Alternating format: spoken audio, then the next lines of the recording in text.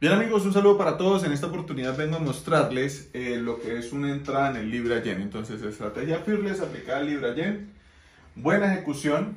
Miramos lo que es el gráfico diario en un principio. Ustedes ya saben cómo funciona esto. Hace ratico no les montaba, pero bueno. Tenemos movimiento bajista contundente, cierres por debajo del último mínimo, lo que nos confirma que hay un movimiento bajista que se está respetando.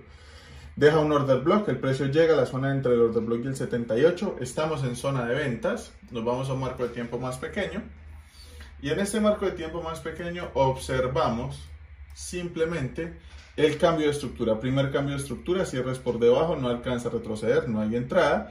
En esta oportunidad se lleva la línea de contratendencia, cierres por debajo. Nosotros también alcanzamos a visualizar acá como el precio perdía fuerza, luego en la caída aumenta el volumen, muchísima fuerza en la caída, y en el retroceso el volumen no alcanza a igualar este movimiento de ruptura y por ende tomamos una entrada ahí.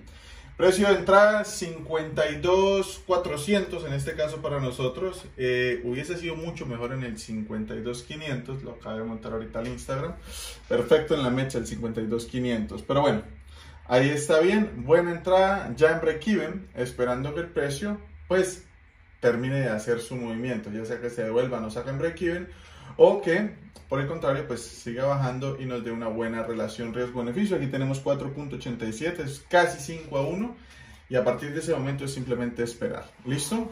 Entonces ahí los dejo con esa buena oportunidad que se tomó en el Libra Yen.